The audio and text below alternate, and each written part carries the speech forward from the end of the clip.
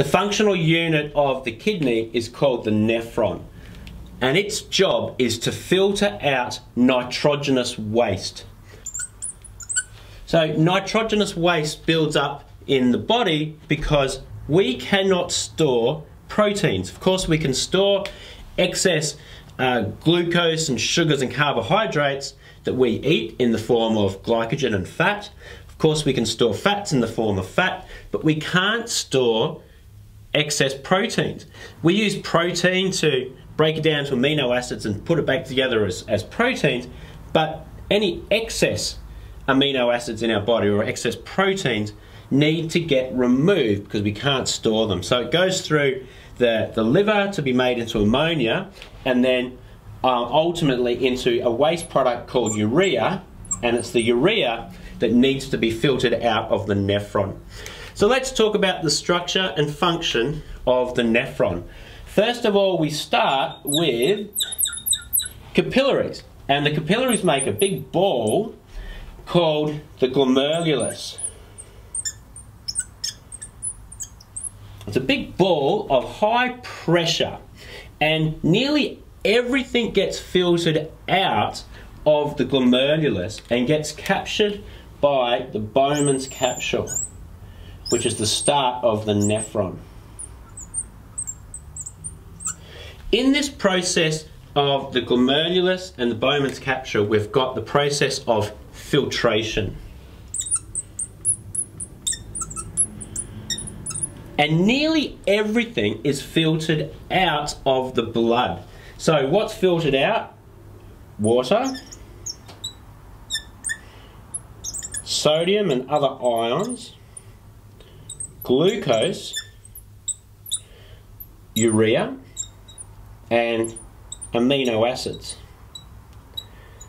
All of these things are filtered out of the blood. Really big things like proteins and blood vessels, they stay behind, but everything else gets filtered out and gets caught by the Bowman's capsule, which is the beginning of the nephron.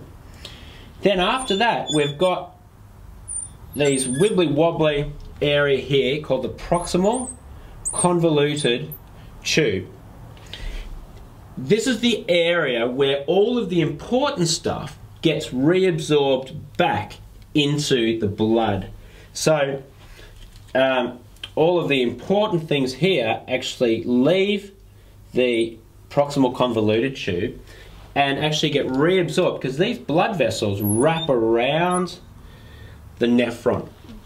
So all of the important stuff gets moves out of the nephron, out of the proximal convoluted tube, and into the blood. So what is it that gets reabsorbed? All of the important stuff. Much of the water, much of the sodium, the glucose, and the amino acids. So these are amino acids that the body will then use to make proteins. What gets filtered out or stays in the nephron is the urea. Let's talk about the next part. After the proximal convoluted tube, we then go into the loop of Henle. Just before we do, so the process here at the proximal convoluted tube is called selective reabsorption. So then the next part is the loop of Henle. And the loop of Henle is all about concentrating the urine. How does that happen? Well, the descending limb, this is part called the descending limb of the loop of Henle, it is permeable to water. So water is able to permeate out of the loop of Henle. And the ascending limb is permeable to sodium. Sodium is actively pumped out of the nephron.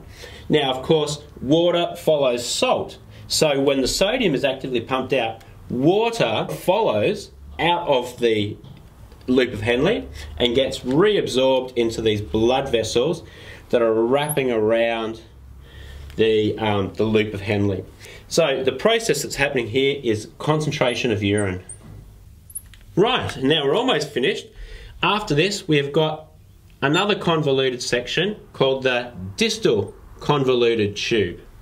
And then after that, we've got the collecting tube. Again, we've got blood vessels that wrap around it, because this is where any final water can be reabsorbed. And in fact, this is the part that regulates the amount of urine, the amount of water in your urine, depending on how dehydrated you are. Because this is where anti-diuretic hormone works. Here and here.